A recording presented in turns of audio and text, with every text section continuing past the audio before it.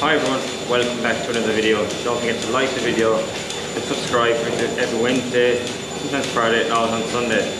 Today I get asked a lot of questions about milking process and the cows and the parlour, and I want to make a new milking video because I've made a few of them, but I want to make a new one just to show what I'm doing at the moment and why I'm doing what I'm doing and why I'm milking cows in the first place, and what the cows are doing, what kind of cows to buy, how to set up, what it is, and just my milking routine. Morning milking and a bit wet outside, so but I think it's good all next week again. It's not too bad. There's 2 days of rain and it's clearing up again. So going to start off on clusters and stripping the cows. First of all our milk goes to market, so we don't. If people ask me, do you sell milk yourself? Do you sell raw milk? Block farms do that. This block farm sell it directly to the consumer. Yeah, I don't do that. My milk goes into the market. It's collected every 3 days by Kerry Agribusiness. If people around the world probably know Kerry Agri, or Kerry Group, I should say. Kerry Group. They collect that and that goes into the market. That's what we do. We don't do our own milk process or anything like that. A lot of people ask, but I don't. Anyway, let's get cracking. What I always do, I just strip the cows once in the morning. They don't really like it sometimes, but I'm just basically checking for mastitis.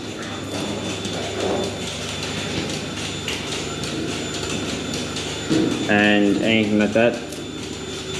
And it's just getting the cows ready for milking. This kind of lets the milk let down process that bit easier.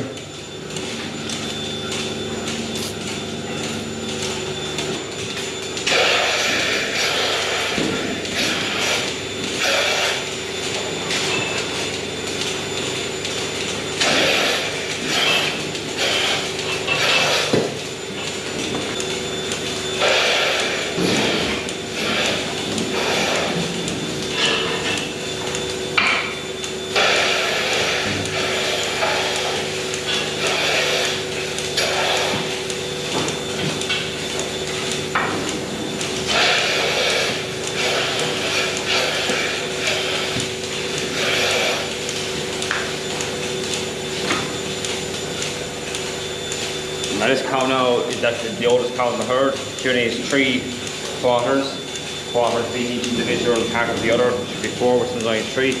And she's actually born like that. So I have a dummy teeth here. Camera fell. Sorry. And she's the oldest cow in the herd. She's coming up to 13 now. She's in calf again, so she'll be staying. Not many cows are like that. So now I'm leaving the next side then. Free up the yard.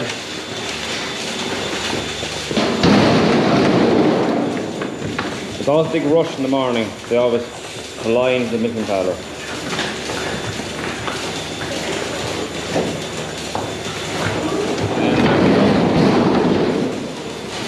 And the same process again. This can also get mucky. Very mucky actually. I'll come back to her. Same process again. Just nice and easy. Only in the morning. I don't do this in the evening. I only do it once. I feel like I only have to do it once, and it gives the cows time a break from it as well.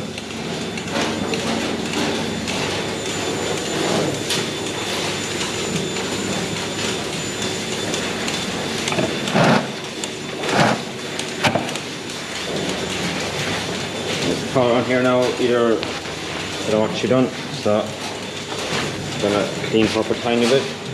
I use paper towels, get them in your local co-op or whatever. Does the job really.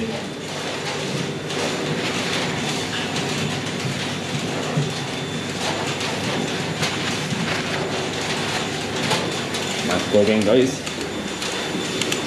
I can't keep the cows, I don't wash the cows in the summer because obviously they're outside, they're clean. Or in the autumn, no, more or less.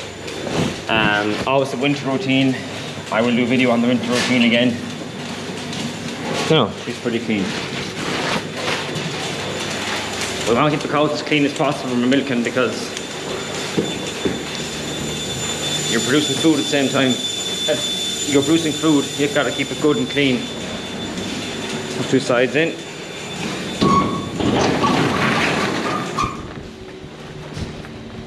It's a bit horrible out here today, but it could work.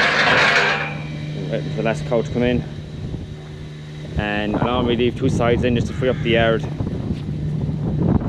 It just gives the yard a bit more, you're not stuffing them in.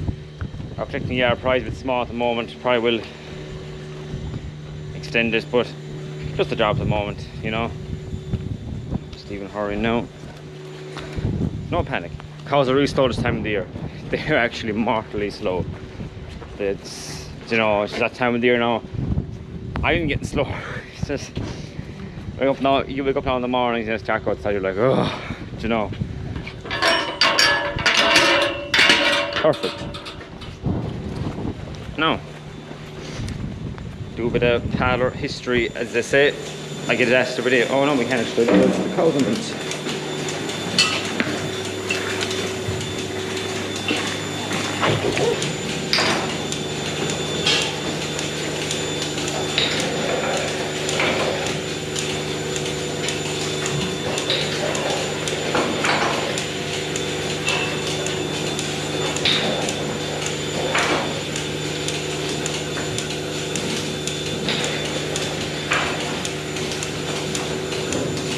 Now, next we're going to spray them on with tea spray. This is DJI primer. I only use DJI products, same brand as the machine. That's all I use. I don't use anything else. I think they're the best, to be honest. I'd rather stick to the main manufacturer. DJI is great gear, it's great tech, it's good quality. So I always try and stick to the one thing. And it does the job. For me, silicone is low, I'm happy with it. And it just works. No mixing, there's no diluting it, it just works. That's for this side, that one's that side. And away they go.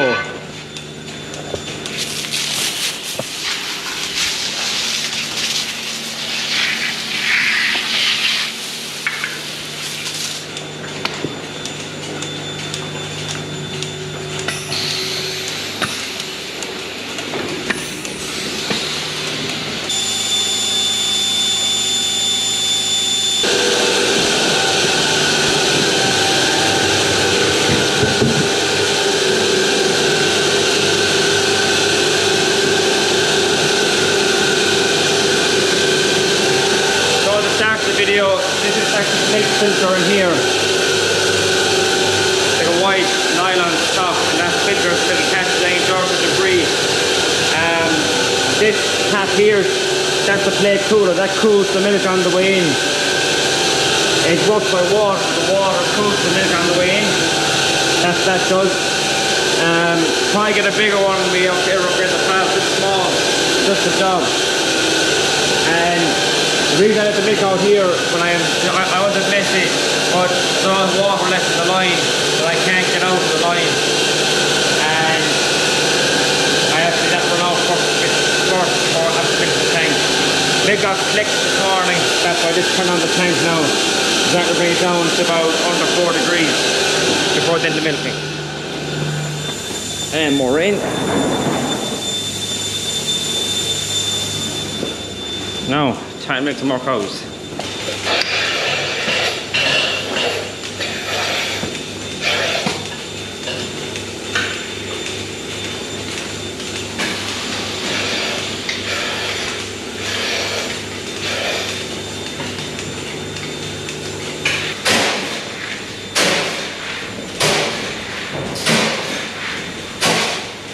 Nice bucket. All cows are getting about 2 kilos of ration a day, or meal, or cake, or nuts, whatever you want to call it. And they're getting 2 kilos a day because they have plenty of grass, so there's no point feeding them extra.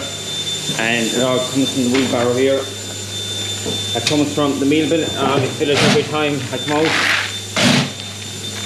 Top it up. So, a bit of history on the parlour. This parlour was built in 1979.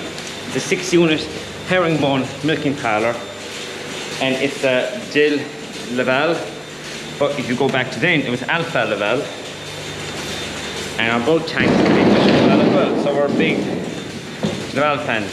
The feeders don't work, they are actually not operational. Come on, guys, get up! Come on. So, might be a bit of a pain, but it doesn't really bother me.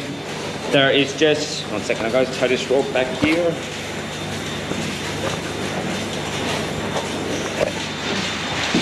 Okay, there is just over 50 cows going through at the moment. There are 7 cows dried because obviously we had a few late calves last year. They were milking nothing at all, so I dried them off.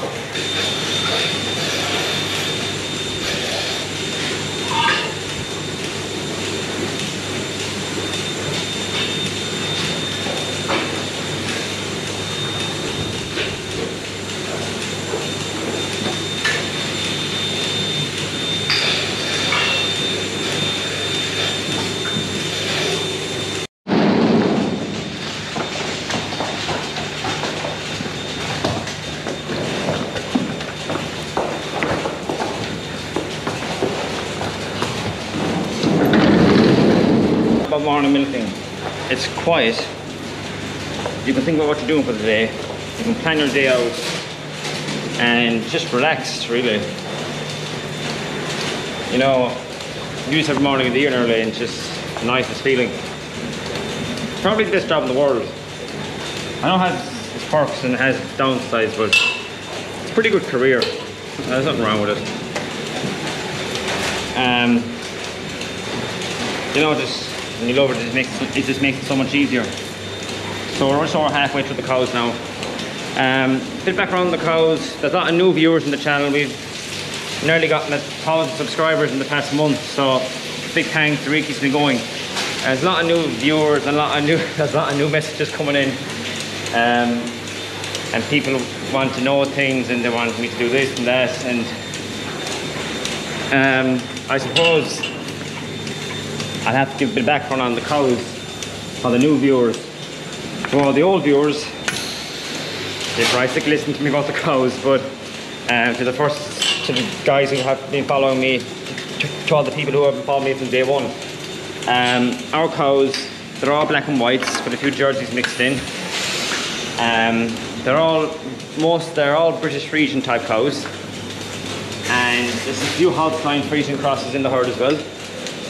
We have a few Jersey crosses in the herd. I like British Friesian cows. They have good calves, they're good milkers, they're healthy, they're good feet, and it's a strong bred cow. That's why I like our British Friesian. Jerseys have great solids as well. They have great milk solids. They have great feeds. They're low maintenance. Hostiles are good as well. The Holstein Friesian crosses. They have great milkers. They have great milk and great solids as well. So that's kind of my cow type. I probably move towards British Friesian more in later years, but for now I was trying to get the genetics up and get the milk yield up and the solids.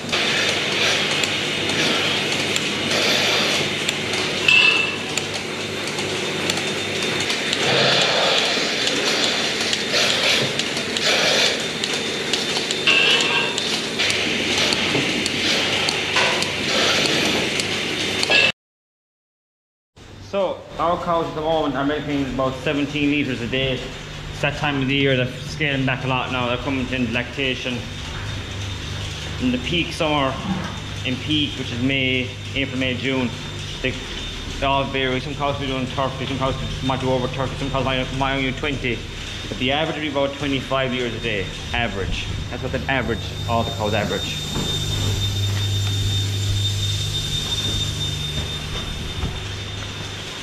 Get more nuts in.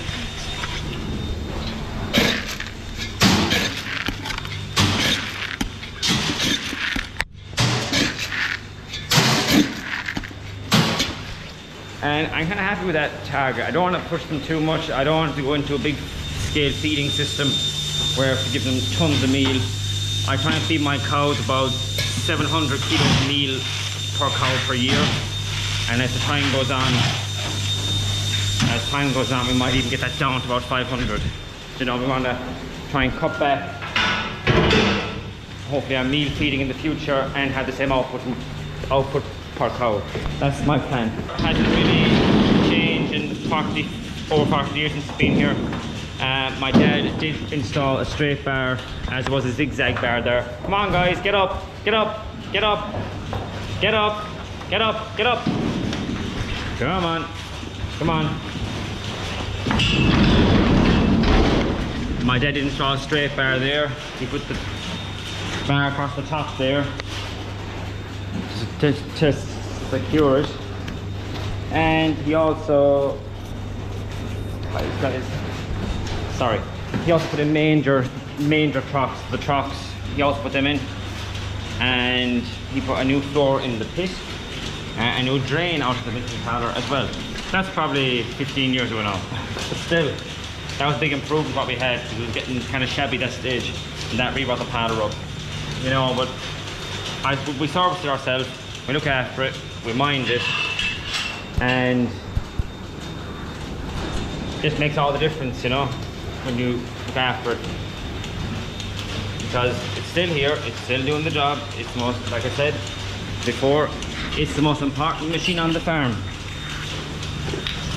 Like, forget the tractors, forget balers and mowers and tankers and all that. If this thing is wrong, you won't make any money. So this thing has to be right. That's the most important thing. If it's wrong, nothing's gonna work. And that's why I keep telling myself, you know, mind the milking parlour, it's the most important machine in the farm. I often tell myself that. Now, that's the second last slot there. I'll leave the last slot in here, and then we'll wrap up, as they say. So I'm receiving the last side in now. Probably all heifers in this round, a lot of them.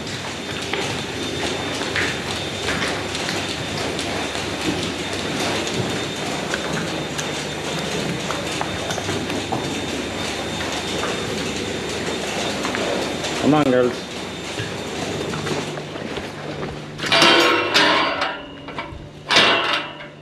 I know I have to open all these gates just for yard scraping.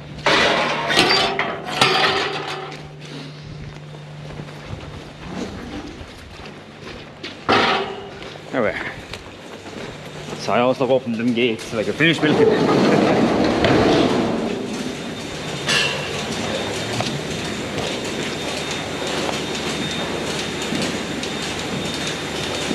Now, last side.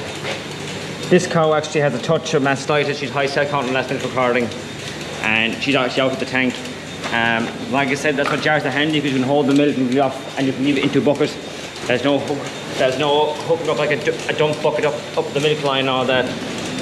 Not saying that that's any hassle, but if I ever do put in a new parlour, I'll probably have to go to that system, because I probably won't have jars, because I don't think jars will work in here with a new parlour. Probably if we went for more units. It's got all dirty now again, so we get more paper for her.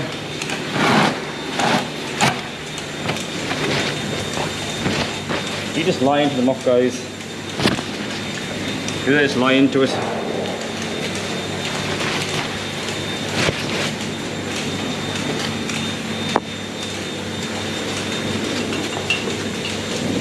Oh yeah. Don't blame me, you're the one who lied into it.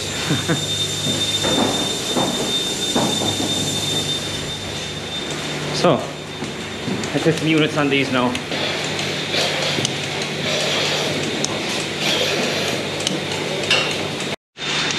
So, least favorite cow. Every single milking, morning, evening, no matter. She'll always do it. No matter what. Always. Somebody's in that cosmic now, always into a bucket. That is the good thing about jars. I will say, that is the only thing about them. I'm not sure too many people actually put in jars anymore to milking powders. I don't think they do. Any new powders, these are always direct to line anyway. Direct line is being, it's just one big tube and the milk all goes in. So, that's what direct line is. But the jars are pretty good too. I have no problem with the jars. Come on. That is milking finished for the morning. I get asked a lot of questions too about people asking me, do you think that I should, they ask me that they have so much land and they have this, and should I get into cows, and you know, I don't know how to answer them questions, guys, sometimes, because you know, I don't want to advise anyone or anything. I don't know how to answer them, but I think if you've got enough land and you can just go for it, why not go for it? I know things are uncertain at the moment with everything, but like, how uncertain are they going to be? Like, we all have to eat, so it has to come from somewhere. So I don't know, it's hard to know what the future holds, but anyway, I'm not going to talk about that. So this parlour, the way it works, its pulsation is 2 by 2. So let's say 2 of them, 2 work, 2 suck the milk out of the cow, and then once they're done, they're to suck the milk out of the cow. That's a basic way of putting it. Some milking parlours, they do 4 by 4, so they're all moving together. I'm a fan of the 2 by 2. I think it's better. No, I'm sure there's no problems with any of them parlours, but I just rather the 2 by 2, really, to be honest with you. I think it does a better job than milking out the cow. Cluster movers, a lot of people ask me, do I have cluster movers? Before I made this video, no, we obviously, when we put them into this parlour, I think that will cost a lot of money, and I did price up a few things to do to this parlour over the years, and very expensive to do some small things. I think the attitude by people is just put in a new milking parlour. That's fine too, and they're probably right. But grants that are there now and things. One thing I would put in a new milking parlour is a teat spray coil hose. So they're drop down hoses that you have in the parlour, and they have teat spray in them. I think that's one thing that I would do properly. That would save me a lot of time. And just be cool to have it. Just be a better system. Just kind of milk as well. Thanks for the mess, girl. Appreciate it.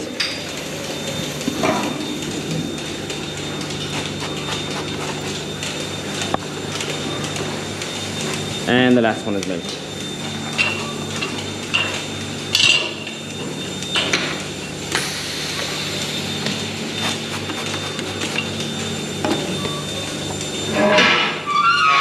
Now, wash up time.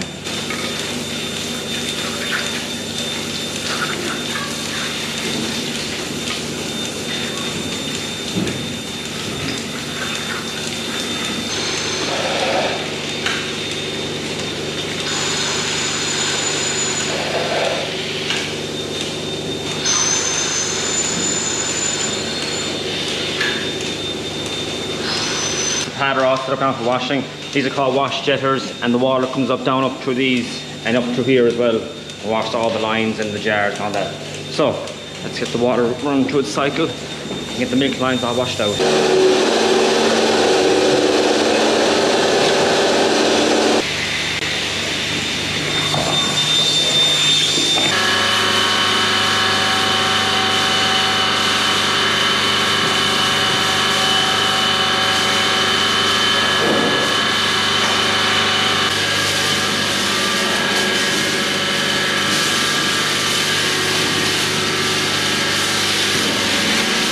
Guys, my GoPro battery died that time.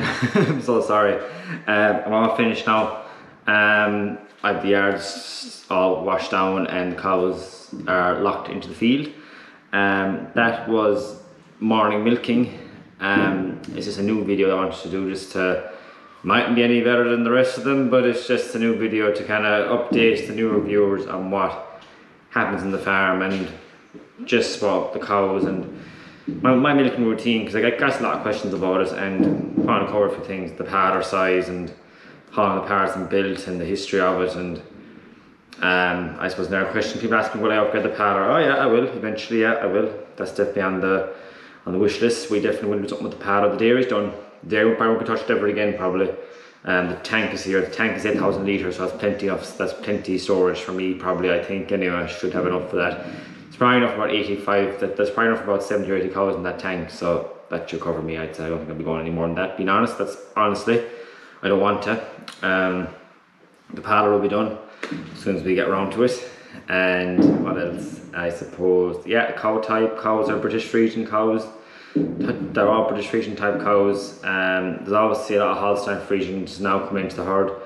I probably will cross back now again to British Friesian again off the Holstein, because there is a nice bit of Holstein. Well, a lot of the older cows are British Friesian, so I want to cross back to British Friesian again. And obviously there is a few jerseys in the herd. There's a lot of Jersey young stock. There's 4 young Jersey young stock this year, Jersey cross young stock, and they'll be coming to the herd in 24. And the ones that are in calf, the heifers are in calf this year, they'll be coming to the herd 23. So exciting times for them. And reasons again why I have them: jerseys are here for health and solids.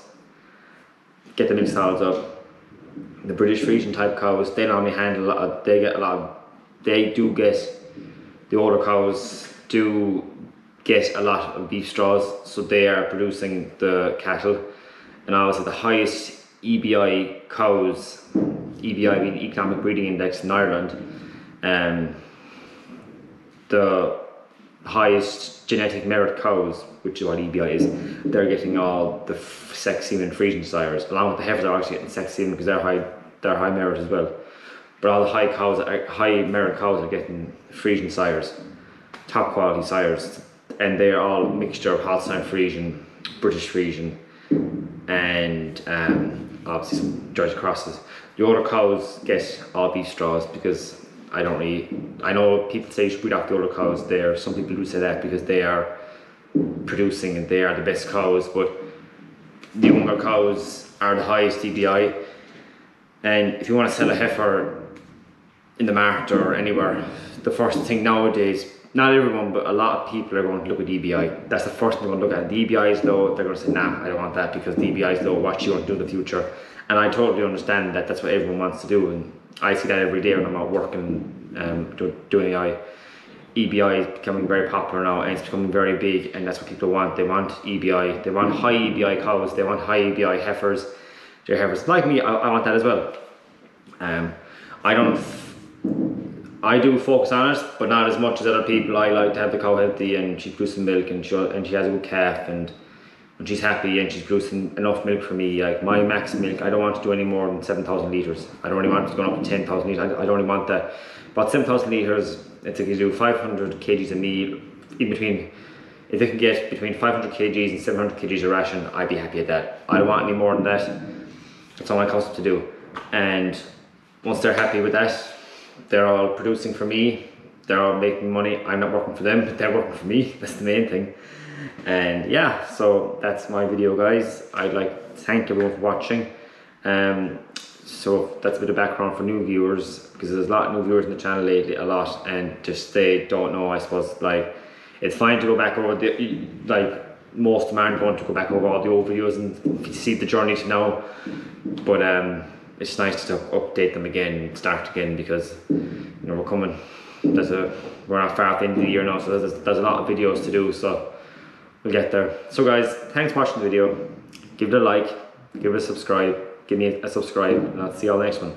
Thanks, bye.